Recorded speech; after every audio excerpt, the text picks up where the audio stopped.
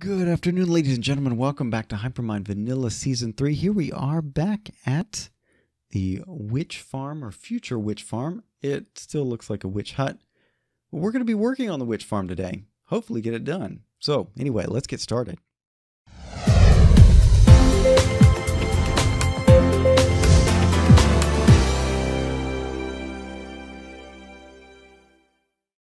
That's right, ladies and gentlemen. Here we are at the witch hut that we came across last time we were together. We took a kind of a wide, meandering journey to get here, taking a look at a couple of different areas, and we decided on this one. And let's bring back our HUD. There we go. And on the way, I found some donkeys. I've brought one over, and hopefully he hasn't disappeared on me. Let's see. There he is. Okay.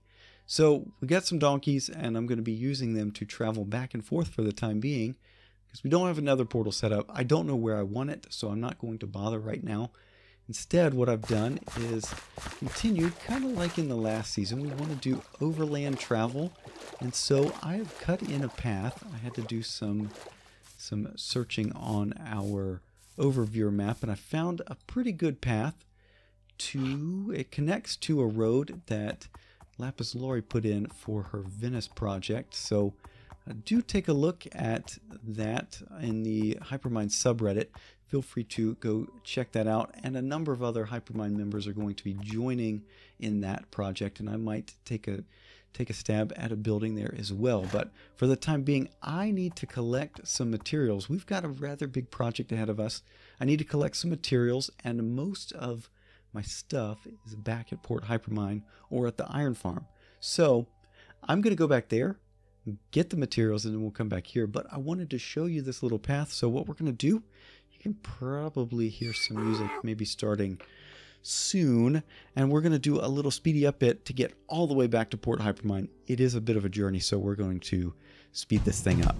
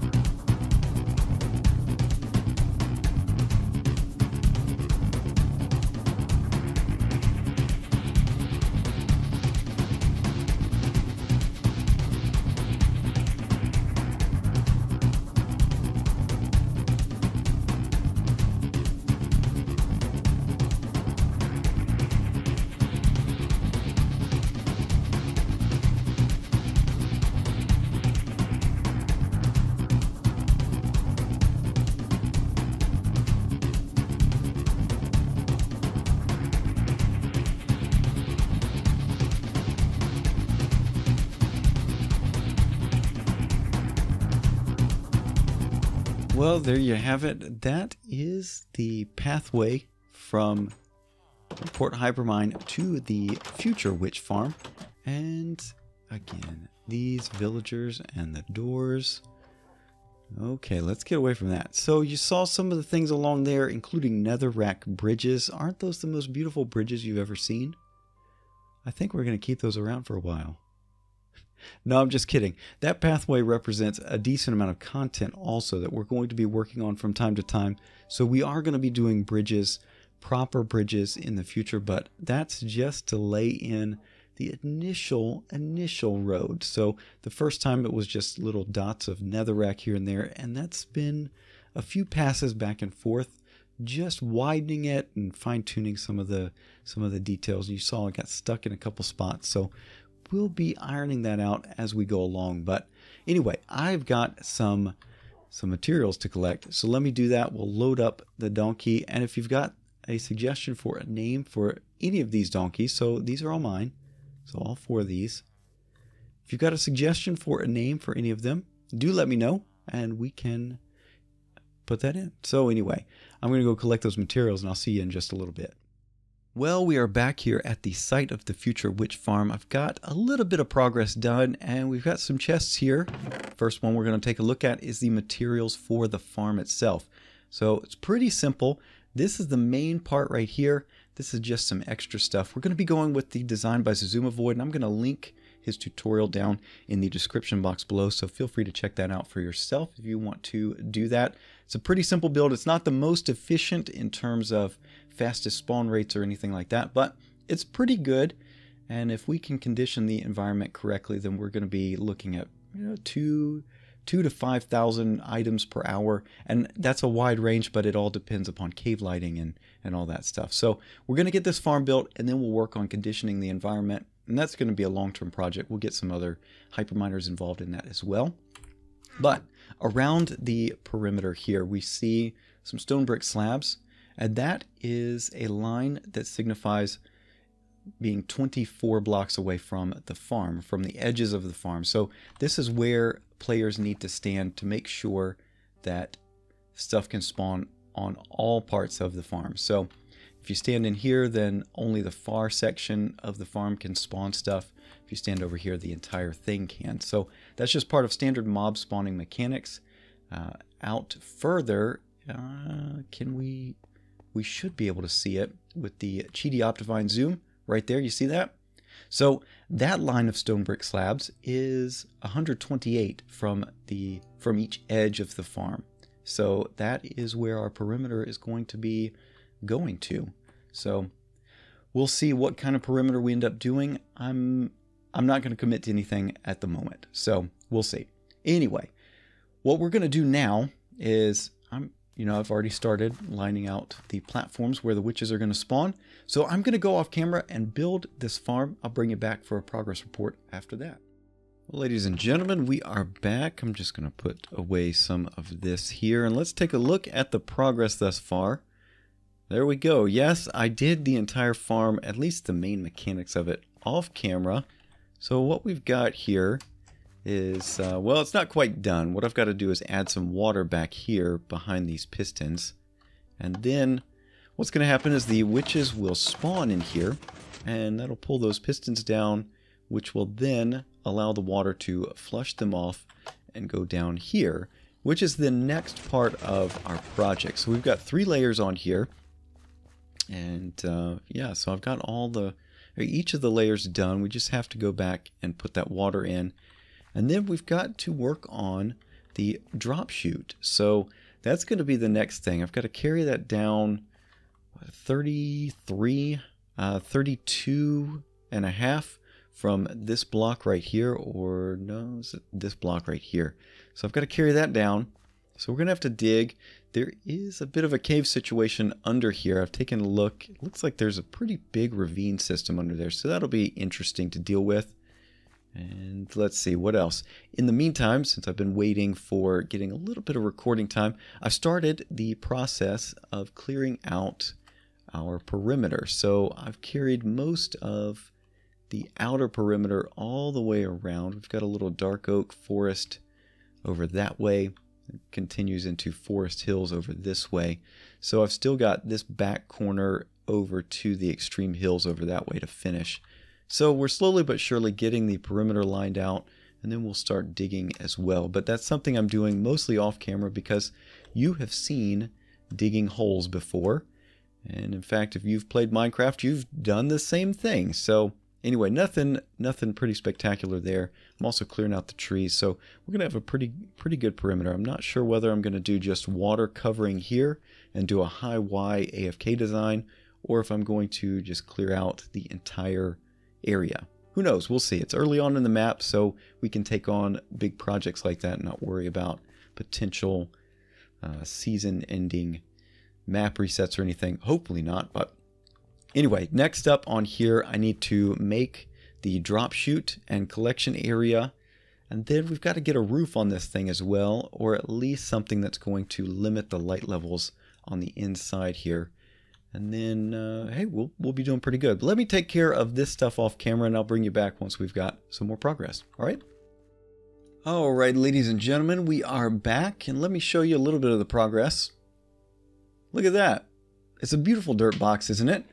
Yes, yes. Well, we've got a dirt box. The reason why is that I don't want to do the roof right now. So you might have seen these. If you've been around Minecraft for a while, you've seen that people usually put these weird looking roofs, octagonal shapes above their witch farms. We're not going to do that. The design I've got in mind is going to be a little bit different. So instead we're going to go with a dirt box for now to close off all the light that's going to be on the inside. But what I'm going to do is just carry you along a little bit here. You know what? I needed a few more supplies here. Let's just go grab some of these. Yeah, we'll do that. And we'll get those stone brick slabs there on the hotbar. So what I wanted to do is just bring you along and tell you a little bit about how this farm works. I don't think I fully explained it, or at least I properly explained it. So, or I didn't properly explain it rather. And so what's going to happen is the witches will spawn, and when they spawn, they're going to trigger one of these tripwires. Okay, so that's going to send a signal into that solid block back there, the solid stone brick block back there. What that's then going to do is power this block, which then powers this sticky piston, which will push out this redstone block. Currently, this redstone block is on this hopper, and locking that hopper, I should have some more dirt on me. Yeah, I should. Yep, there we go. All right, so right now inside this hopper is a piece of dirt, and this comparator is reading that item in there, powering this block, which is then extending this regular piston. Okay, so now this regular piston is just sitting up here, and behind that we're going to have some water. All right, so what's going to happen is when the witch spawns and triggers this to move this or this sticky piston to move this redstone block out, the redstone block will then block this back hopper, which will allow the item to move from here, from this front hopper, into the back one, and it's not going to move back. And so that will remove this this charge or this signal coming from this comparator from this one, this block, which will then retract this piston, allowing the water to flow out and push the witch off and into the drop chute that we have done down below. So what I've done off camera is I did say I was going to dig out the drop chute, and so I've done that, and we've got a pretty large thing here. I've got all the way under this witch farm dug out. We did have a little bit of a ravine situation. It's a very nice ravine, actually. It goes down to about 30, level 28, somewhere in there. But I've closed off the walls just so we don't get interruptions, if you know what I mean. So what we're going to do is close off this light source here. And then we're going to put in the water, and hopefully I don't mess up the strings. We're just going to do one of these.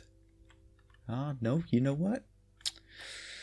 That's going to be problematic. Yep, so I don't think I can get, I can't get to that one quite yet. So we will take off all those strings, and hopefully I get all of them because I don't have extras on me at the moment. So how many did we get? We were at 30 and I got 8. Yeah, that's a problem. That's a problem. Is there any string hanging out back there? All right, well, you know what we could do is, we'll try it.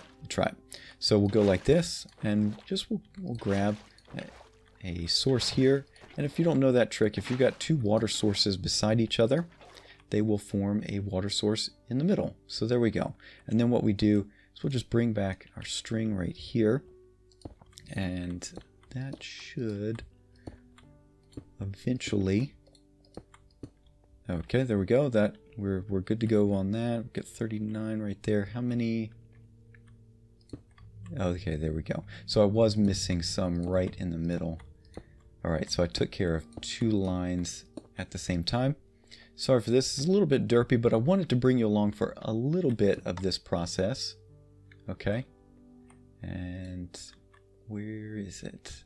Right there, there, there, there. Okay, so you can kind of see that process in place there. It looks like... So we're not... Okay, so we got a problem there. It doesn't look like we are properly removing that signal. So let's see. Okay, there we go. Maybe we just had some weird bud situation. Who knows? Go like that, and that, and that. There we go. Alright, so that means we can now close up this bottom floor. Not like that.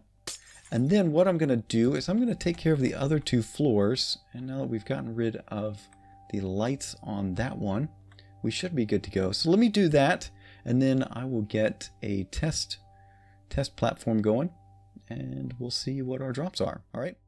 Well, I took care of those other two platforms, and now you find me up here at Y155, way up here. So there's the witch farm down there. You can see some of the, well, you can see the inner perimeter, and you can't quite see the external one or the exterior one, and that's probably due to Optifine and the various video settings that I have in place.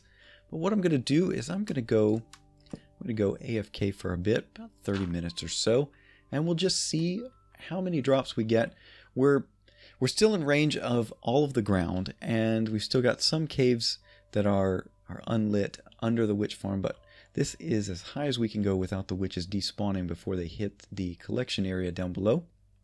So what I'm going to do, I'm just going to stay up here for a bit, and then I'll let you know how long I stayed, and we'll go take a look at the drops once we're done. All right? See you in a bit. Well, ladies and gentlemen, here we are back down at the collection area. I don't know if I properly showed this to you earlier or not. I can't remember putting these clips together in the manner in which I do. I tend to lose track until it comes time for editing, but I've been hoping to catch a couple of these witches dropping here. But anyway, I was up in that platform for about 20 minutes or so. So let's take a look. All in all, not too bad, given that we've got some other people online as well, and a highly imperfect perimeter. So within 20 minutes, that's not too bad. We're going to have some renewable glowstone and redstone. This is going to be great. So what we're going to do, let's do this, maybe take a little screenshot. There we go. And I can let everyone on Hypermine know that things are progressing. We've still got a lot of work to do. We've got a nice house to put around this thing. We've got a perimeter to dig. And anyway, so this is going to be an ongoing project. I don't know how much of the perimeter dig I'm going to bring you along for. We shall see. Oh, there we go. Good. If you have any comments, questions, or suggestions about the farm, feel free to leave those in the comment section down below, or catch me on Twitter at MCSoapTheGreat. But I've run out of time for this one. Join me next time. We'll probably be back in Port Hypermine. We've got some work to do on the house there.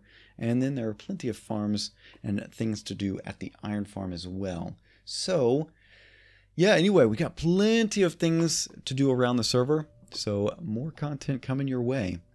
If you enjoyed, a like is always appreciated. And if you'd like to be made aware of all the things happening here on the Hypermine server on this channel, think about subscribing. It doesn't cost you a dime, and make sure that you know what's going on. So that's going to be it for now. Thank you so much for watching, and I will see you next time. Bye-bye.